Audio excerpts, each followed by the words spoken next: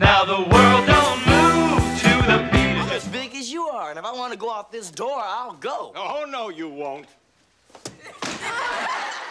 You'll have the best set of choppers in town. Where you going? Well, you ain't. I want to be around when they laid a charge on you. What charge? Assault with a wet weapon. Ever wonder what happened to Todd Bridges, the teen sensation from Diff'rent Strokes? Hold on to your seats, because his life after the spotlight is more dramatic than any sitcom. Diff'rent Strokes star Todd Bridges is speaking out from his jailhouse while awaiting trial. She said she loved me. She said she'd never lie to me. She said she'd treat me great. She said she'd always be my #1. But she never said she'd put me in county jail. Bridges' fall from grace came after a long, successful run in the series Diff'rent Strokes. He admits his problem was cocaine, but he says Hollywood itself was a big part of the cause. 95%, almost 98%, I fault Hollywood, because Hollywood tends to, they rise you up to be this person, and then it just, wow, it's gone. Bridges thinks his incarceration is actually helping. And producers don't realize all this trouble that I'm in is just going to make me more popular with the people. I don't think they really realize that. I think if I do a movie, it's going to make people want to go see it. All they have to do is link the movie towards something like this. Remember the cheeky kid who delivered the sassiest line on TV? What you talking about, Willis? What you talking about, Willis? That was our boy, Bridges, who hit the big time on the NBC and ABC hit show. But when the curtains fell on Diff'rent Strokes after 8 nail-biting seasons, things got real, and not in a good way. It got moved because Gary Coleman's parents, not Gary Coleman, his parents wanted more money. And he was already making the top dollar than anybody else on any show. Finally, you know, I think what I heard was Gary Coleman's parents kept calling the president. We all had the president's number to NBC. Kept calling. And finally got so fed up to go, we're going to cancel the show. We don't want to deal with this anymore. Moved to ABC, and then the same thing happened to ABC. You know, they kept getting called and tortured, and they didn't want to take it anymore. Imagine going from a national treasure at 13 to a struggling actor at 20. Tough, right? Well, Bridges didn't just struggle, he spiraled. Stay tuned as we dive into the whirlwind life of Todd Bridges. Was it a case of too much fame too soon, or just a rough patch on the road to redemption? You decide. But first, let's dive into the whirlwind childhood of Todd Anthony Bridges. Born May 27, 1965, in the land of fog and dreams, San Francisco, California, this future star had more drama in his early years than a season of soap operas. I told you when I was 12 years old, I was riding my bike, I got jumped by 7 white kids. And I fought my way out of it, because, you know, the thing about what they didn't realize, I was a fighter. I fought my way out of it, and I told each and every one of them, I'm gonna get you back as I grow up, and I got every one of them back. As he spills all in his tell-all 2010 autobiography, Killing Willis, little Todd at age 5 wasn't playing with toy cars or watching cartoons. Oh no. He was dreaming of big lights, red carpets, and his name in shining lights. Hollywood was calling. Todd got totally starstruck when he was just 6 by none other than Red Fox on Sanford & Son back in '72. Right then, he decided to dive headfirst into Hollywood, a place not exactly known for rolling out the red carpet for black actors. Talk about ambition. I always wanted to be in show business. From when I used to watch Sanford & Son on TV, I said, that's what I want to do. I want to be just like that, have a show just like him. And I was glad I was able to accomplish it. I got to not only meet him, hang out with him, he's a really great guy. I got to meet all my people that I loved growing up with, which was Lena Horne I got to meet. I got to meet Elvis Presley. I got to meet Sammy Davis Jr. Michael Jackson? Well, Michael Jackson, because I dated Jennifer a little while, so I got to meet Michael Jackson. Okay. All the famous people I was always around. You know, from Sammy Davis Jr., I met Frank Sinatra, Bing Crosby, Jerry Lewis. I met all those people from being around those guys. So his family packed up from their chill spot in San Fran and plunged into the glitzy chaos of LA in the 70s. Talk about a wild ride. His dad, James Bridges Sr., was like a trailblazer, one of the first big-time black agents in Hollywood. And his mom, Betty A. Bridges, wasn't just any mom. She was a rising star in Hollywood. Betty, she became the go-to guru in Hollywood, coaching some serious A-listers. We're talking about her own kids, Jimmy, Verda, and of course Todd, who were all about that star life. My mom was in the business first. My dad was a longshoreman for a bunch of years. My mom trained actresses? Yeah, Nia Long, right? Regina King, right? A friend who passed away, Lamont Bentley, Shania Lathan. Yep. Yeah, she trained all those people. She trained them for, and she trained like Regina and Nia, a bunch of kids for like years and years without even getting paid. She just trained them. Wow. And she ended up managing them later on, but she didn't get paid in the beginning. She just trained them. She, you know, we had originally what would happen was if you wanted to be in show business, you had to come through my mom and my dad because there was no other way for us to get through at the time. It was very difficult. difficult. Onward to 1975, our pint-sized prodigy makes his grand entrance into TV, not on a golden chariot, but with the humble appearance on Barney Miller. Talk about starting small. But at age 10, you got to roll on Barney Miller. Yes. But before that, I was in a movie 8 with Henry Winkler and Sissy Spacek. And then I also did a movie at 8 with Jane Alexandra.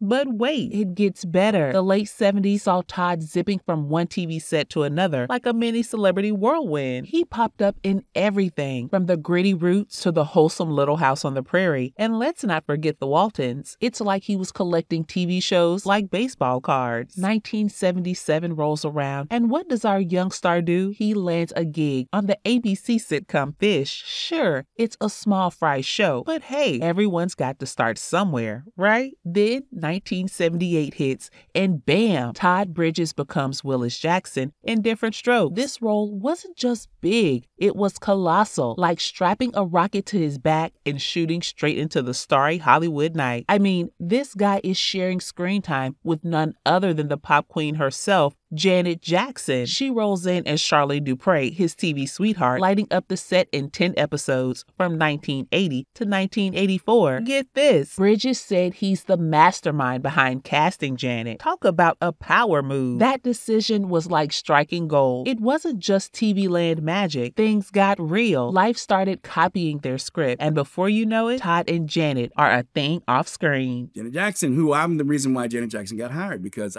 she used to be on Good Times, owned by the same company. She used to be walking through, and I always seen her and said, man, she's good looking, you know, and I wanted to meet her. So I thought the best way to meet her really was to get her hired on the show. We all rehearsed and worked at the same stage. Okay. So I'd see her going through all the time, and I'd be like, She was good looking. So, and I met her there and all that, but I figured the best way to really get to know her was to work with her. And, when they were going to want to find Willis a girlfriend, I was like, you got to hire Janet Jackson.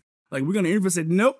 You hired Janet Jackson. They hired Janet Jackson. But hold on. As Todd navigates the choppy waters of teen stardom, little did we know behind the scenes that a storm was brewing. When Todd was just 15, right in the thick of his TV fame, he got caught up in the wild world of drugs. But get this, it wasn't just teenage rebellion. The poor guy was dealing with some serious demons from his past. Word on the street is he was dealing with trauma from childhood abuse by someone close to his family. We're talking deep, dark family secrets beyond the usual Hollywood kid star drama. Little Todd, just a 5-year-old, sees his dad go full beast mode on his mom. It started when I was 20 years old, is when it started, because I was trying to cover up the pain and suffering from what I had saw in my family. My earliest recollection of my father was him punching my mother and knocking her under a table when I was 5 years old. And when I told my father and mother about it, father took his side, and that just destroyed me as a child, because the guy who was supposed to protect me didn't protect me. So when I found drugs, what happened was it covered up the pain and suffering. But you never start drugs thinking you're gonna get addicted. It's not something that happens. Talk about a backstab, man. This betrayal hits Todd hard and sends him down the rabbit hole into drugs. With his co-star Dana Plato, he's not chasing highs. He's running from the messed up pain of his family. They do say like marijuana does lead to hard drugs. It does. Later on, it led to cocaine, which led to crack cocaine, which led to meth. It led just to a child who was suffering inside.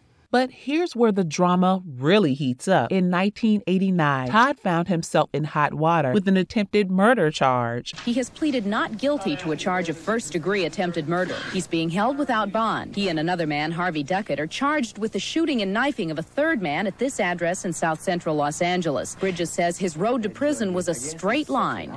The gossip was flying fast and furious. Then, in 1990, the cops busted him for carrying an illegal firearm and suspected drug possession. It was all over the tabloids. Todd was the talk of the town, and not in a good way. In 83, when you were 18, you got arrested for carrying a concealed weapon. Yes, that's because I was getting in the San Fernando Valley and threatened to kill me. Now, hold on to your hat, because in 1992, things took a darker turn. Todd was so down and out, he even thought about ending it all in a police showdown. Can you imagine? Thankfully, a judge saw he needed help, not handcuffs, and ordered a 90-day psych evaluation.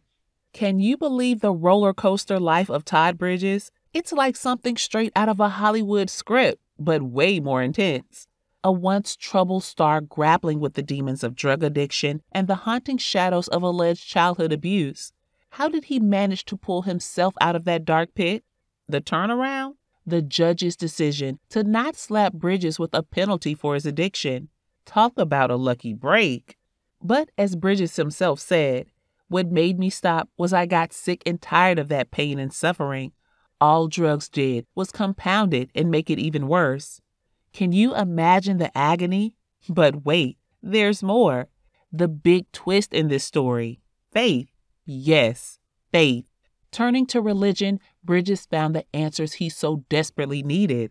In his own words, listening to that inner voice that God is speaking through and realizing that I had choices to make. It's like a light at the end of a very dark tunnel. That's why it's blessing by God. I should be dead, that's for sure. You really should. She says, yeah, you really should. I called churches in San Diego, my grandmother and my mom, and told them to call all the churches you can. I called San Francisco, same thing, call all the churches. In LA, too, friends, I said, call all the churches you can, tell them to pray for my son. That's what I did, and that's probably why he's still alive. She stopped enabling, but she didn't give up trying to get me help. Did faith give him the superpower to clean up his act and set his life straight? What do you think? It's a tale of downfall and redemption with a sprinkle of divine intervention. In the swirling world of Hollywood, few stories rival the dramatic twists and turns of Todd Bridges' life. After grappling with the dark clutches of prison and addiction, this former child star made a sensational comeback, weaving his way into the glitz and glamour of television. He popped up on screens big and small, from the scandalous reality TV circuit to juicy recurring roles in hit shows like The Young and the Restless and Everybody Hates Chris.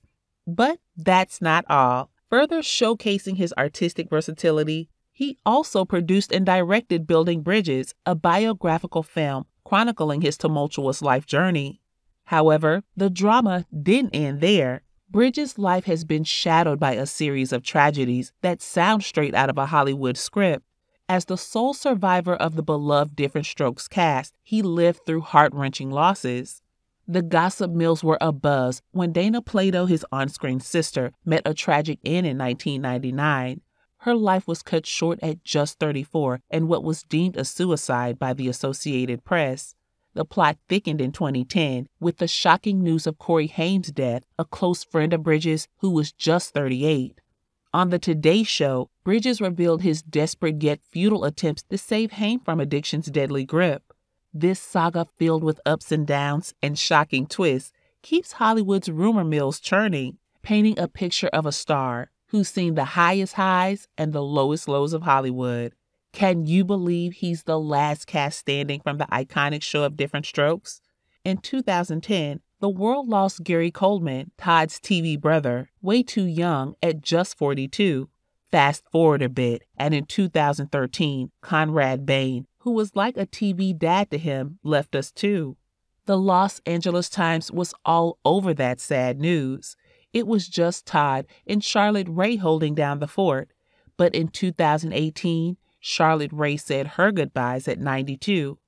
That left Todd solo, y'all. He got real with the Hollywood Reporter, saying it hit him hard like a ton of bricks. He's out here, the last man standing. Can you imagine what that feels like? It's gotta be a crazy mix of sad and surreal. Now, for some good news. Todd tied the knot in 98 with Dory, and they had this cute kiddo, Spencer, who's walking in his daddy's acting footsteps. Talk about a mini-me. The kid's been on ER, House, iCarly, and even Daddy Day Camp. But here's where it gets juicy. Todd and Dory called it quits in 2012. The reps said this is best for their futures. But get this, despite the divorce drama, it seems like they kept it classy. Todd was out there on Twitter being all reflective, thanking Dory for the good times and their son. Isn't this the mature breakup we rarely see in Hollywood? But guess who's officially off the singles list again? Drum roll, please. It's Todd Bridges. Yep, our man Todd said I do a second time around, diving headfirst into marital bliss. On September 25, 2022, he married designer Betty Jo Hershey. But here's the real tea. These two lovebirds swiped right into each other's hearts on a dating app, and bam, got engaged faster than you can say speed dating. We're talking a mere 6 months after. Talk about 0 to 100 real quick in the romance department. And get this, Betty Jo isn't just stepping into the Bridges world solo. She's bringing her own fabulous four. Yep, 4 kiddos from her side is joining Todd's dynamic duo, Spencer and Bo. It's like a modern-day Brady Bunch, y'all.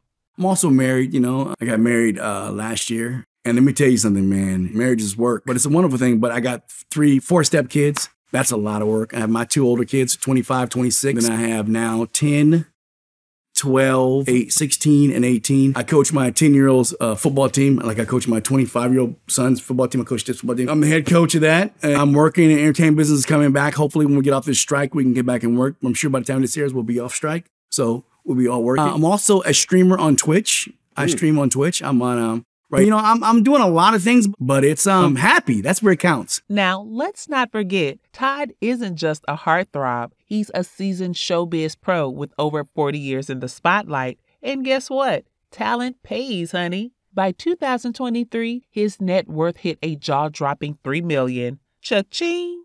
So how's Todd juggling his new role as a stepdad with 4 extra kiddos in the mix?